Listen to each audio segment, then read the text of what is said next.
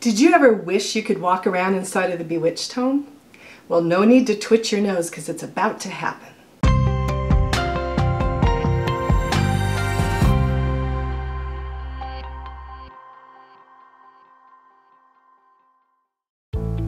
Hi, I'm Rijn Coates. Welcome to Behind the Scenes, where we get up close and personal with all your favorite TV and movie homes. Today we'll be exploring a TV home that is on almost everyone's list of favorites, the Bewitched home. And we'll have author and Bewitched historian David Pierce along for the ride to give us fun facts and commentary. If you find yourself falling in love with the actual design of the Bewitched home, then you might like another show I have on this channel called Cinematically Inspired Design, where we take the design secrets from the cinema and bring them into our own homes. There's a reason you fall in love with the movie homes you fall in love with. Come find out why. Now, let's get started.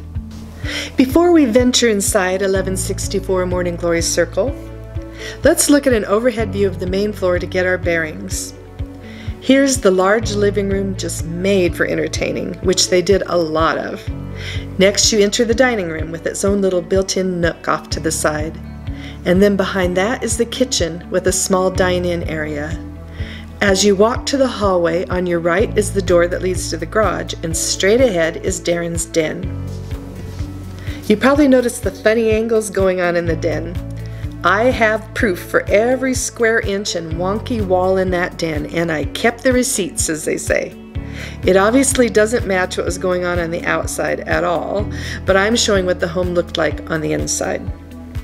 The home changed so much over the course of the series, I had to choose a season and stick with it. I chose season 3, the first year Bewitched was shown in color. Seasons 1 and 2 have been colorized, so we can't be sure of the actual colors. But beginning in season 3, we know the real colors. Before we begin the tour, I'm going to show you the living room, stripped of all of its furnishings. And I want you to picture in your mind what you remember seeing there. When you picture the Stevens living room, how do you remember it? It went through a lot of transformations. Let's start with the iconic fireplace wall. In seasons 1 and 2, the fireplace wall was white brick with built-in niches on one side and a cream-colored bookcase on the other. In season 3, we begin to see the fireplace wall the way most of us probably remember it. Red brick and built-in wood bookshelves on either side. And then a strange thing happens. In just 2 episodes that season, which were actually filmed earlier, which is why, the fireplace wall changes to something we haven't seen before and won't see again. A red brick fireplace, not white, with built-in niches on the left-hand side and a brown wood bookcase on the right. Tricksy, and no magic involved. But by episode 15 of season 3, it's back the way we remember it best. That's a lot of shenanigans for just 1 season. Then we see one more change towards the end of the series, with light wood and a mantel added for the first time. The art above the fireplace changed over seasons 2. Originally it was The Old Guitarist by Picasso, hung sideways. Thanks to Facebook Bewitched fans for pointing that out to me. But starting in season 3, we see a Grandma Moses painting entitled The Old Checkered House in 1860.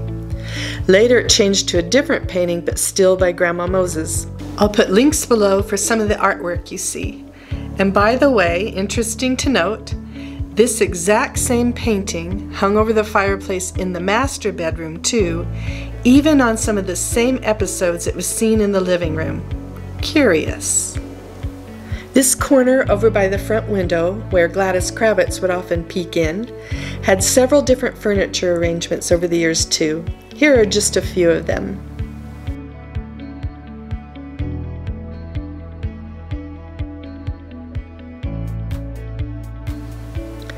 The furnishings in the main area saw many changes as well. Which ones do you remember?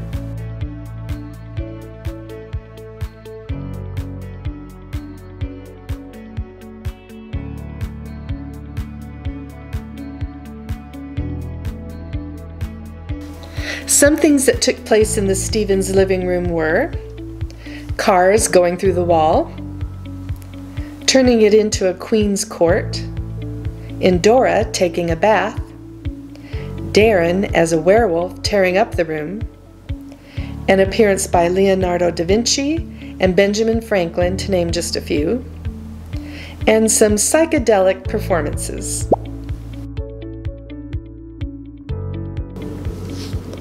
Now let's take a walk through this much-loved and very familiar living room. As we do, I want you to be on the lookout for 2 Easter eggs from the show. Those are little mementos from different episodes.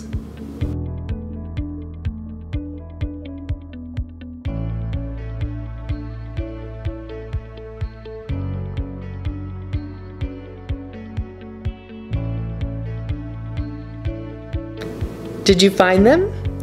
They were the truth statue that caused mortals within its range to speak the truth no matter what, and the rattle with a bug planted inside by Diaper Dan to record private conversations. Now on to the dining room. Let's start with the bar. Most of us probably remember it sitting here, but it actually moved around a lot. It was also shown here, in the corner by the front window, and under the front window, and even on top of the TV set. That's a whole other kind of bar hopping. The chandelier over the dining room table disappeared and reappeared too. Now you see it, now you don't. In one episode, even the built-in nook in the dining room vanished. Such a beautiful nook too. Too bad we didn't see much of it on the show. We rarely got to see this little corner of the dining room either. Here are a few glimpses of the way it looked at different times. The actual dining room set itself changed too over the course of the series. The entrance from the dining room into the kitchen went through some rather radical changes, and it would switch back and forth from episode to episode. Sometimes it was open above with short swinging shutter doors, and other times it was closed at the top and had just one full-length door. Some things that took place in the dining room were throwing smart dinner parties, throwing pies at Endora and Serena, typical housewife stuff, and not so typical, pots and spoons flying by, and Uncle Arthur showing up in unexpected places. Now we're going to do a little sweep around the dining room. See if you can find an Easter egg in this room.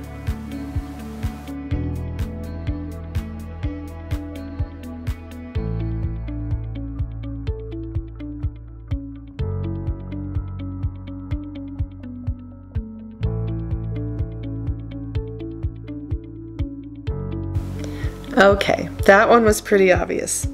But do you know which episode it was from? It says, "Leps et is rever." Samantha hears Endora say this phrase and zaps it up to see what it means. Reverse the spell backwards. Here's the kitchen we know and love.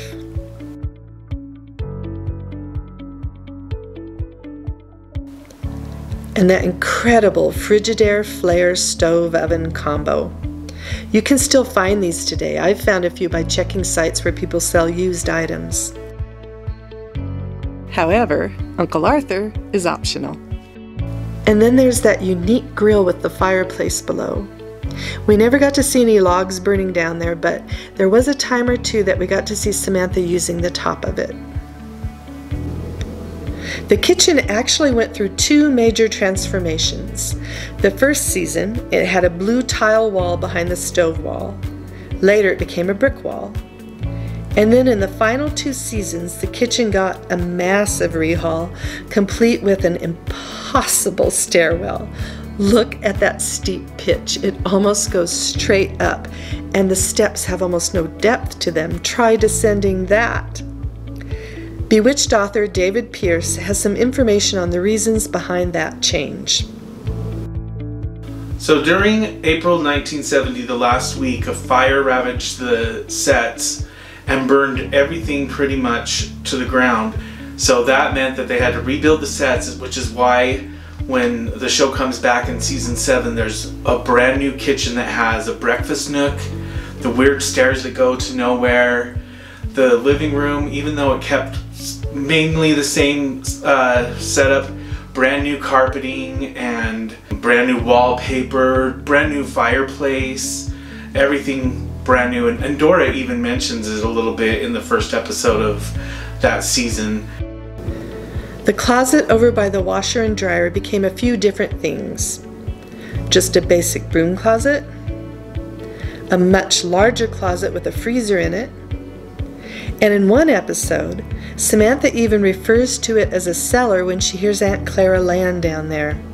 When Sam opens the door for her, we see Clara climbing up some stairs.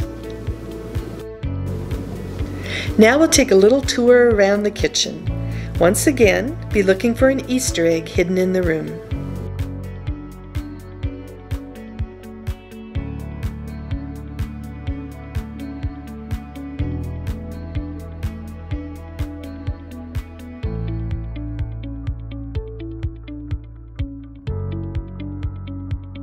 Did you spy it? It was a floating piece of cake from the episode Marriage Witches Style, when Serena pops in for a visit and helps herself to some cake. As we walk out in the hallway, if you look to your right, you see the door that leads to the garage. Straight ahead, you see the den. This room saw perhaps the most transformations of any room on the set. In season 1, Darren has a bathroom in the den. It even has a shower. But it later becomes just a closet. Speaking of bathrooms, if this were a real home, where would you put one on the main floor? In the den, like season 1, or somewhere else? By the way, I checked and there is room under the stairs for a half bath. In the den, we see 2 different fireplaces on 2 different walls over the course of the series. And the furnishings and artwork on the walls change constantly. As mentioned before, the walls are at odd angles with hardly a 90-degree angle in the whole room. But still, all in all, an amazing den. Who wouldn't want to work there? Some odd happenings that took place here. Uncle Arthur teaching Darren a fake incantation to ward off trouble. Hiding a spotted elephant and getting caught. And incredibly lifelike talking busts of Darren and his boss, Larry Tate. If you're curious what happened to these busts after filming, Bewitched historian David Pierce is going to fill us in. The busts actually still exist. Larry Tate's, which is David White's head, is at the Forest Lawn Memorial in his little slot with his ashes along with his son. And then I'm not sure what happened to Dick York's. And now a short tour of the room. Look for an Easter egg from the show.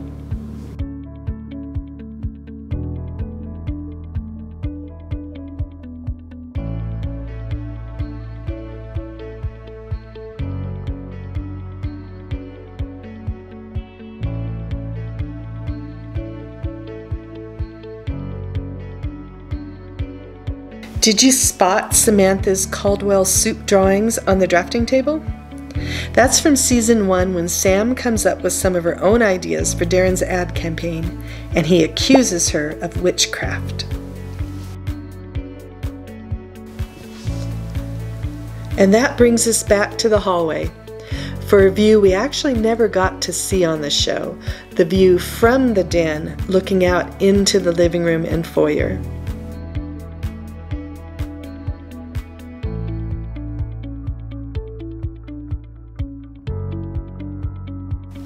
Here are some pieces that made appearances on the wall by the front door.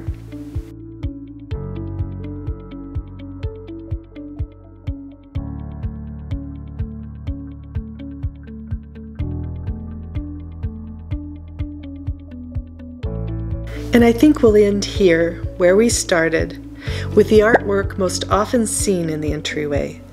A piece that's attributed to Karel Fabricius from the Rembrandt workshop entitled, appropriately, Girl with a Broom. I'm sure that was no coincidence. After all, this was the home of our favorite girl with a broom. And now we'll take a walk through the entire main floor, this time with no Easter eggs, so just sit back, relax, and enjoy the tour.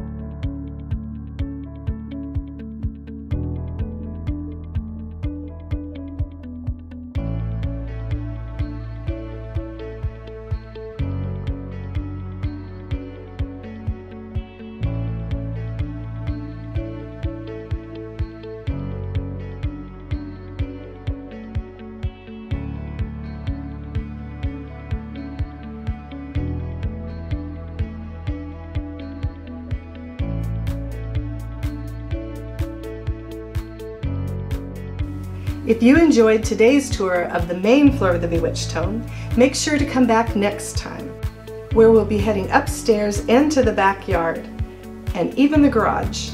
You'll find out why the garage couldn't possibly be where it is shown. And we'll also discover other shows and movies that use the Bewitched set.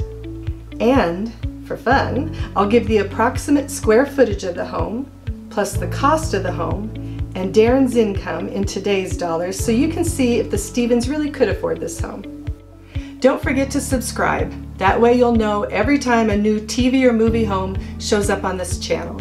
But as for today, that's a wrap. See you next time on Behind the Scenes.